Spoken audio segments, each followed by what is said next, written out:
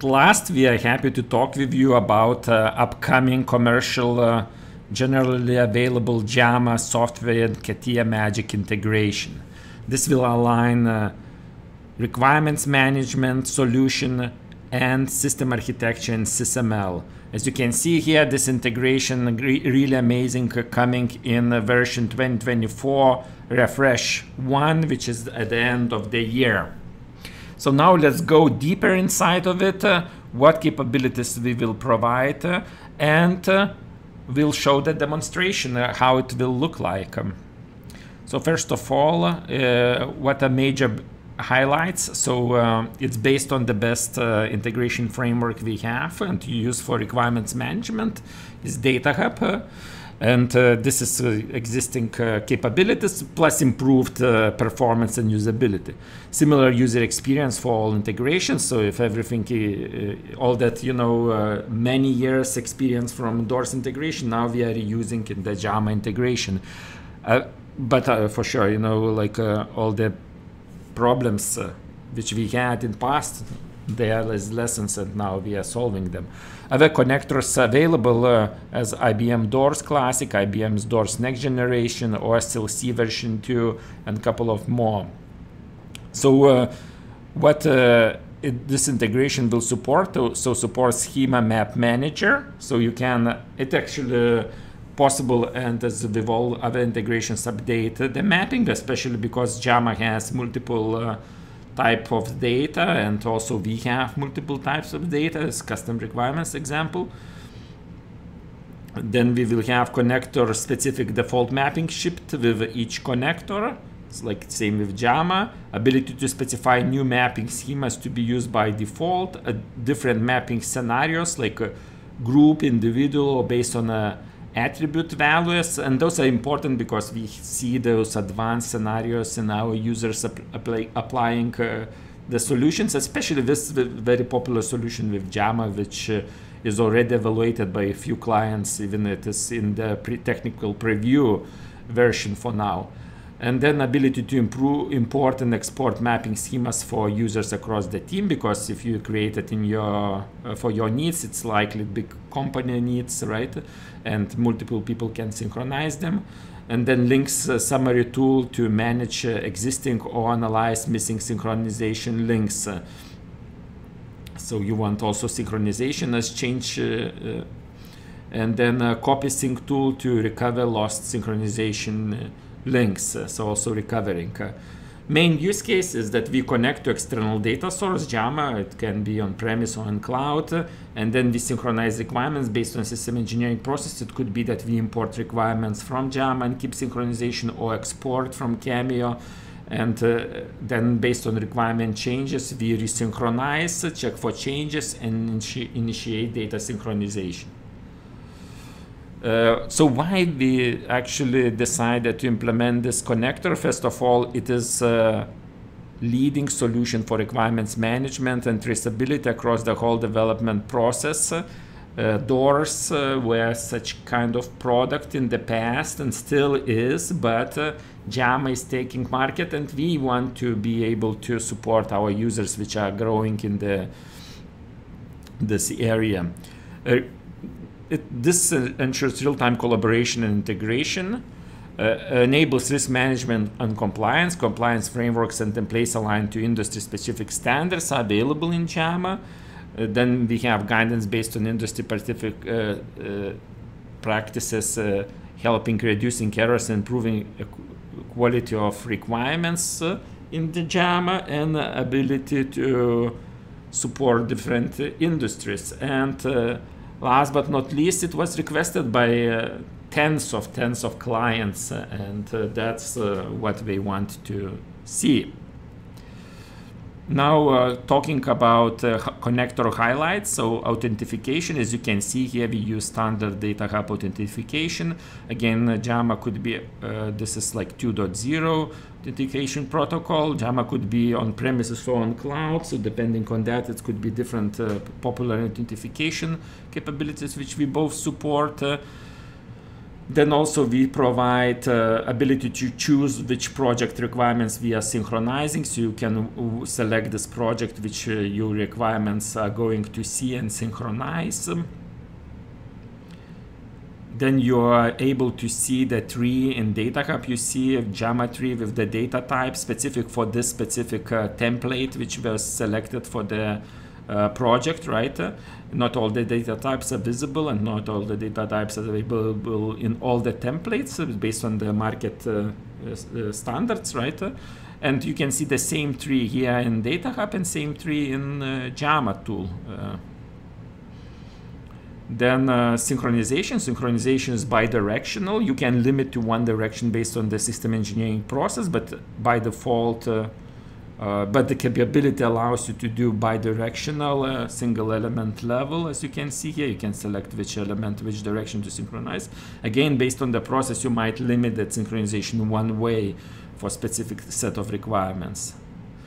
Then we support also, spend time to understand and support different types of JAMA objects. As you can see here, based on different industries, based on different tasks, there is different types available, like requirements for automotive. Then also we have code, and we have some other types which we want to treat in proper way. Then ability to synchronize diagrams, and as we have here, we see the diagram as an image, so we synchronize that as an image to JAMA. Also, we can take a diagram as an image from JAMA, because JAMA has a diagram drawing tool which we can embed into SysML as part of requirement. As you can see here, this is what we see here embedded in SysML requirement, and then this drawing of the diagram from JAMA, and then this requirement diagram image from SysML is actually pushed back to the JAMA as the SysML diagram and non-editable. And last not least, so we are using this, as mentioned, our framework, which is almost exclusively used for requirement synchronization, and we are applying the best level of the expertise and team to support this new capability for JAMA software synchronization. Now let's go to the demonstration, and we'll go through the steps synchronizing requirements, diagrams and requirements.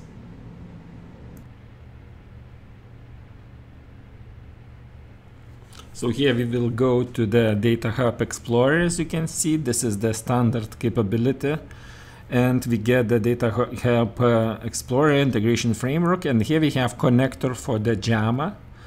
Now we can select type of authentication, link to the JAMA server, and connect. Now we are able to choose which project to establish synchronization with. So we select that project, and we can actually choose another one, but we can't work in multiple ones at once. So now, based on that and selected schemas for that project, data schemas, we can see what are elements available and choose what to synchronize. And we are demonstrating a couple of scenarios as we discussed. So now we are dragging the diagram to the Catia Magic to establishing the mapping to be able to see that in Catia Magic. So this diagram is actually created in JAMA. It is as a drawing of the diagram, and we want to incorporate that as part of the system requirements synchronized from JAMA. So we are establishing synchronization, as you can see here, and property mapping, as you can see here, and then we are synchronizing.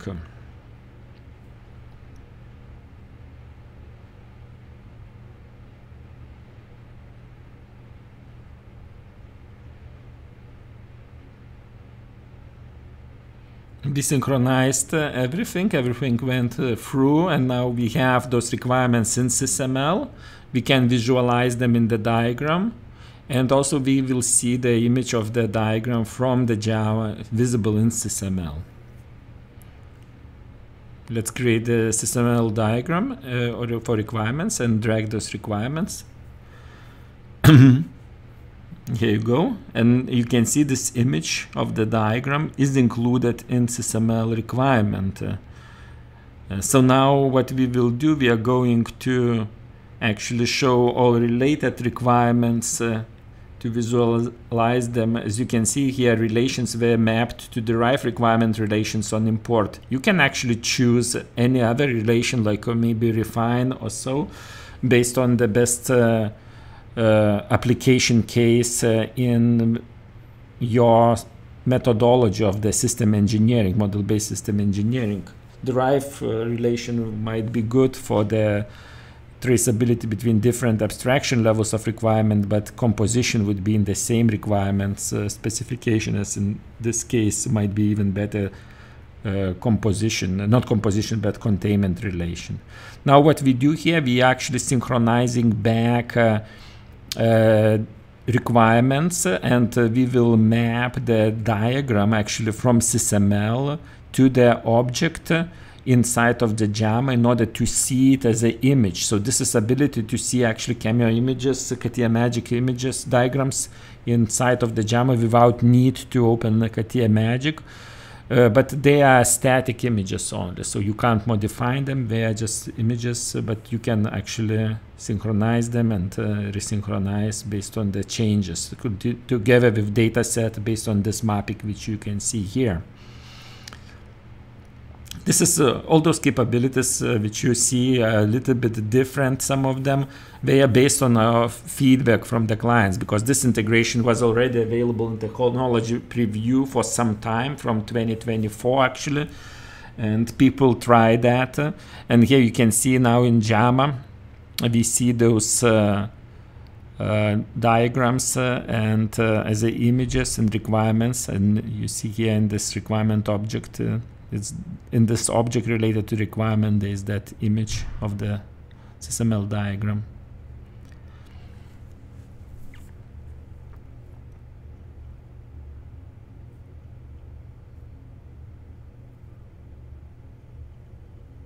Here we see another set of requirements. Now we are synchronizing those requirements, and here you see we are updating mapping. You can save that mapping as default, because, you know, if you are kind of doing this for the first time, then you want to see what mapping will be there. But once you are done with the mapping, you don't want to update it every time you are doing new synchronization. And this mapping is actually synchronized and saved, and you can also transfer it to other team members.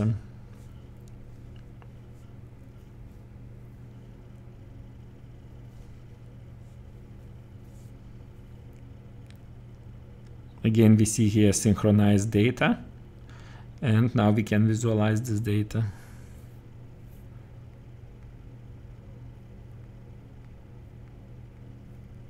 You see there is synchronization scope marked by S, the package. So this synchronization scope is pretty much representing that that level is synchronized. So you can always check in the future, is there any changes in that level. You can update in both ways. As you can see here, we can update from Catia Magic side, create changes and new requirements and remove something. We can do that from JAMA side, but it's always good to decide, you know, where is the authoritative source of truth in order not to introduce bidirectional changes and decisions later on, or even worse, conflicts later of changes of the same requirement.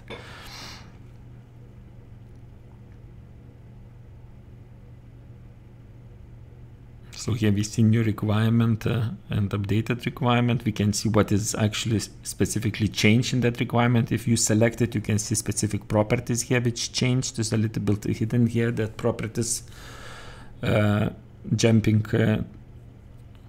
toolbar. And then because we are doing changes from Catia Magic side, we are selecting those changes and updating to JAMA. We are choosing new data types for the element types which were not synchronized in the past. So if you introduce new element types and they were not synchronized to JAMA, we can choose this dialog, and this dialog jumps actually, and here's property mapping, which allows us to resynchronize those properties and element types during synchronization.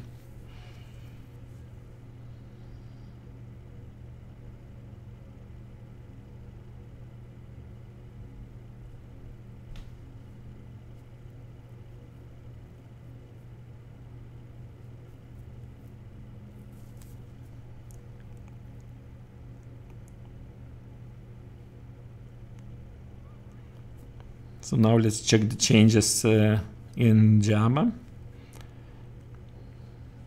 We see new requirements are available. And that pretty much ends our demo, demonstrating two scenarios and great new capability for the JAMA synchronization.